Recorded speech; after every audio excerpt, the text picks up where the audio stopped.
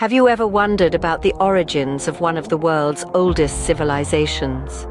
Today we delve into the intriguing history of Elam, a culture that thrived in the ancient world, long before the rise of Rome or even Egypt. But what does Elam actually mean? The name Elam is derived from an ancient word, Elamtu, which is believed to mean highlands or high country. This name perfectly encapsulates the geographical characteristics of the region, with its high plateaus and mountain ranges.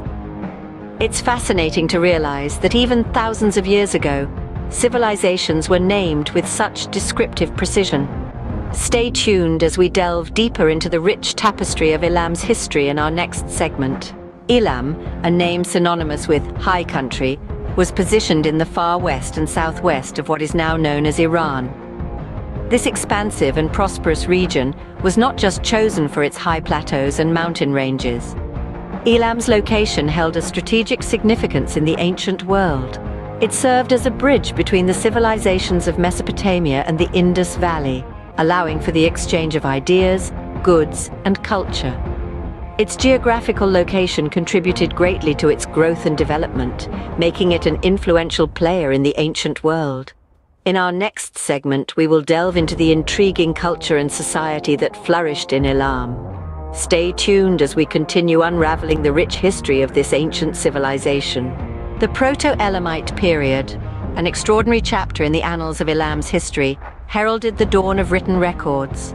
This epoch, which unfurled from 3500 to 2700 BCE, witnessed the birth of the earliest form of Elamite script. Proto-Elamite civilization grew up east of the Tigris and Euphrates alluvial plains.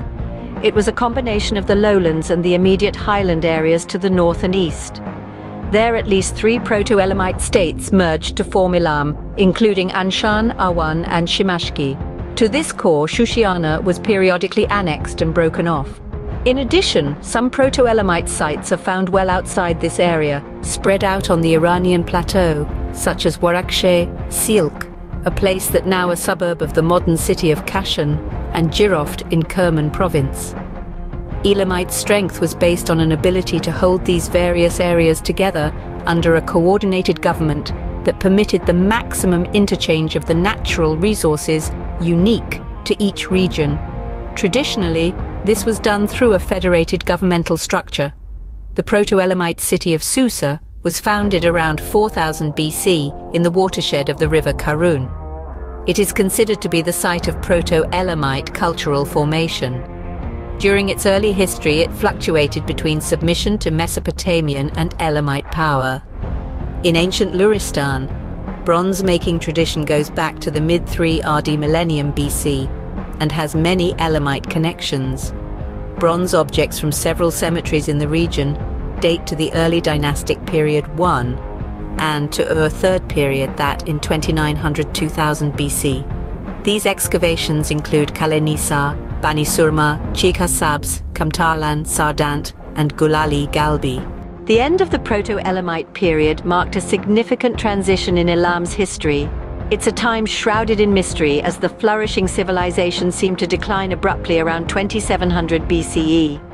Let's delve deeper into this intriguing chapter.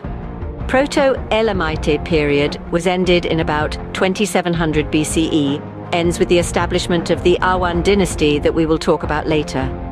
The earliest known historical figure connected with Elam is the king called Enmebaragesi of Kish, around in 2650 BCE, who subdued it. He was accorded into the Sumerian king list that we had told before in the video of Sumer civilization. You can watch it if you want to. The Proto-Elamite period can only be traced from the records dating to beginning of the Akkadian Empire, which created by the city called Akkad onwards. The decline was not a full stop, but rather a comma in the long sentence of Elam's history. As the Proto-Elamite period faded into the annals of time, it gave way to the Old Elamite period. This transition brought about significant changes in the socio-political fabric of Elam. The federated governmental structure saw a shift, the script evolved, and there were noticeable changes in the art and architecture, reflecting the changing dynamics of the time.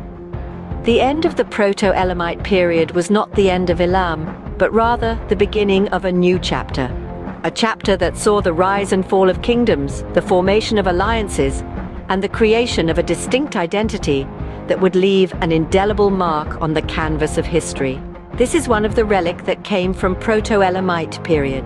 This relic was called Kneeling Bull with Vessel, the kneeling bull holding a spouted vessel, Proto-Elamite period. After the investigation, the archaeologists speculated this relic was made in about 3100, 2900 BC. The artist of this relic is unknown, but we can surely know that the level of art in Proto-Elamite period is quite high. According to this relic, we can see this relic was polished very carefully and neatly. They also could carve some very thin patterns on the relic. As we journey further into Elam's rich history, we encounter the Old Elamite period, a significant era that marked the establishment of the First Elamite Empire. Following the Proto-Elamite period, the Old Elamite period saw the rise of Elam as a major political and cultural power in the ancient world. The Old Elamite period around 2700 BCE. In the historical records, it mentioned the conquest of Elam by Enmebaragesi, that mentioned in this video before. He was the Sumerian king of Kish in Mesopotamia. There were 3 dynasties ruled during this period. 12 kings of each of the first 2 dynasties are known, came from a list from Susa, dating to the Old Babylonian period. We will talk about Old Babylonian period in later videos. There were 2 Elamite dynasties said to have exercised brief the control over parts of the Sumerians in very early times, include Awan and Hamazi. There were some stronger Sumerian rulers such as Yanatum of Lagash and Lugalanamundu of Adab are recorded as temporarily dominating Elam. So we will talk further about Old Elamite period in the next Elam history video. Remember to leave a comment, like and share this video, and subscribe to our channel. So goodbye and farewell.